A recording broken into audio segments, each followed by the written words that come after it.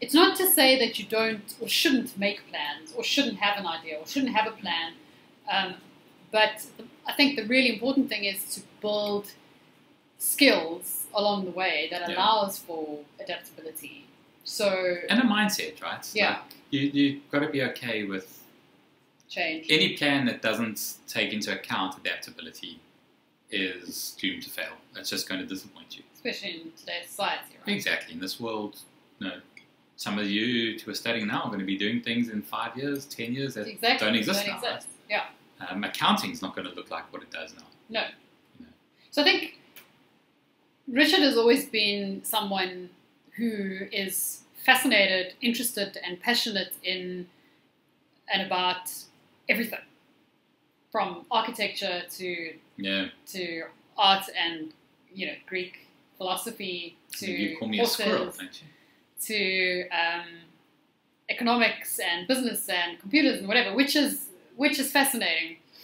When you call you a squirrel when you can't sit still, the idea that accountants are one type of personality, I think is incredibly obsolete.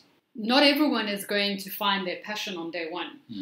Not everyone is going to start first year accounting and feel this is what I was meant to do with my life. Most people who study accounting are not going to do accounting classically.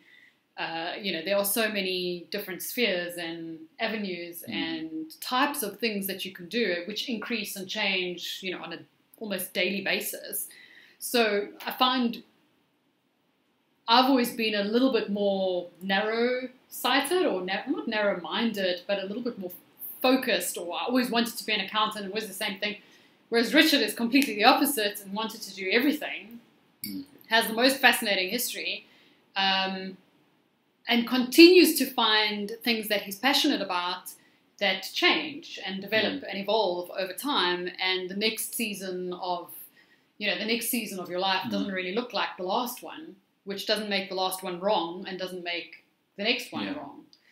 It's an evolution, it's a change, and your skills and your qualification form a foundation for that, but that's not who you are. It doesn't define you, and it doesn't shove you into a small little narrow. Well, it's the interesting thing, if you, especially in South Africa, when you meet, so we obviously have a lot of chartered accountants and lawyers, and you kind of grow out a social circle very much based on your qualification and your peers. And most chartered accountants, you'll say, oh, so tell me about yourself. It starts with, I'm a chartered accountant. Yeah. And to be honest, that's something that's, I think, is possibly a little unhealthy. When your biggest self-value comes from 2-4 letters behind your name, that says a lot for me. Your definition of yourself. Yeah, your definition, when you define yourself by your qualification, that's always something that scratched at the back of my head. I think it's hard not to when you've spent so 7 to many 12 years right? obsessing about it. It's the biggest accomplishment that you'll ever have. So to some extent, you've had to be obsessed with it in order to get it. So I think it's natural. It is natural, but I agree that we need to give some thought to what does it define you. Like, who are you outside of? Get qualified, and it's a bit of an anticlimax. Yeah. It's like, actually, you've I'm just started. I'm not any smarter than I was yesterday. Yeah, you now what? You still got to get a job. You still got to, you get a job and you realize you actually know nothing about the real world. Yeah.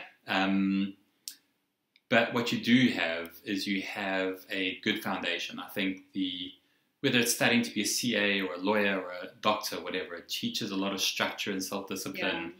And there's something about going through something really tough, right? That's why, from my side, when I look to employ or partner with people, if I have someone from a big university who was a full-time student versus someone who struggled for an extra year or two, did a part-time, I'll often look at the person part-time more favorably. Maybe because it's my bias, that's what I went through. But someone who survived the hardship has usually grown more. But again, that's a big generalization.